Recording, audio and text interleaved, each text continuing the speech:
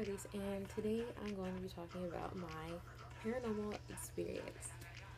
Now, I have these, every now and then experiences here at my house, and I don't know. I know I'm not crazy, and I know these things are happening because there's evidence, and yeah.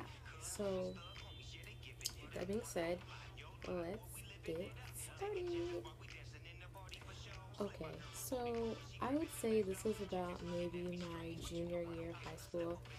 Um, and I had just come home from school, and we had leftovers of nachos. Well, in the kitchen, I made my nachos and I sat on the couch and I watched my show that I always watch, which is Ghost Adventures. And I watched it every day, normally after school, because it was always on TV.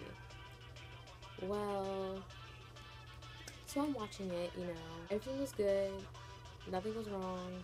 I haven't experienced anything in a minute. The next thing you know,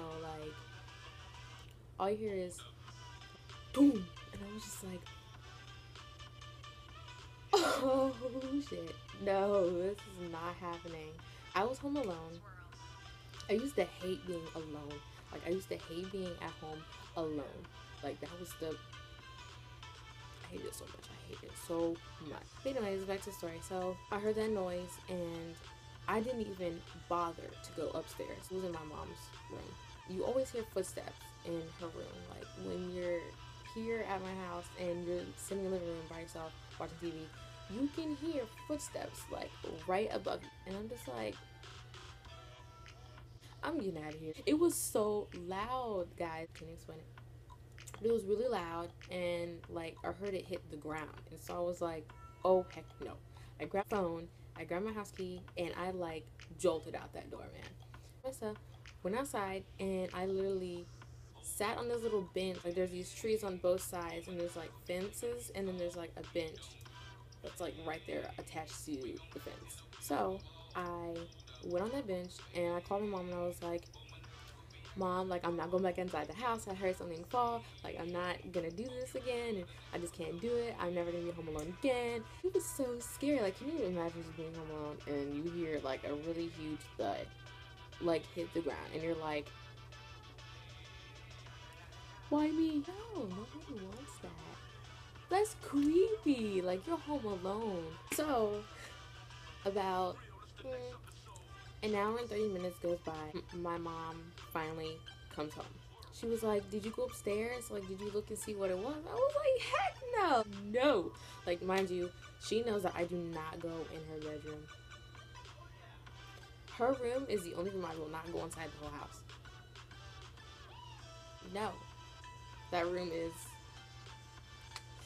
I'm not going in that room. Okay, so we went in her room, and she was like, all right, well, come with me or whatever. So she's not scared of stuff at all, and I'm not either. But for that, I feel like somebody was in the house with me. That's just not something that happens.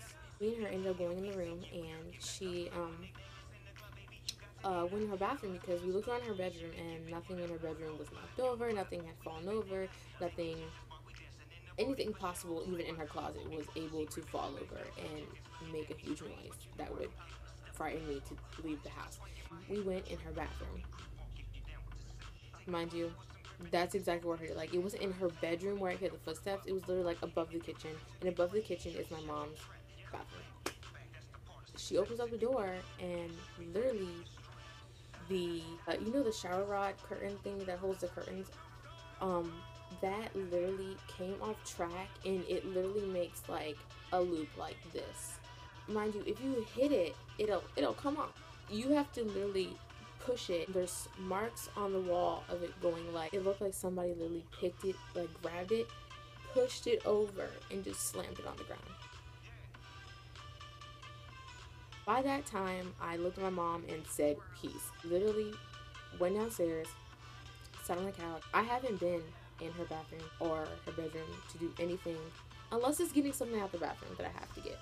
And that rarely happens because I make sure that I have what I need in my own bathroom, so I don't have to go in there.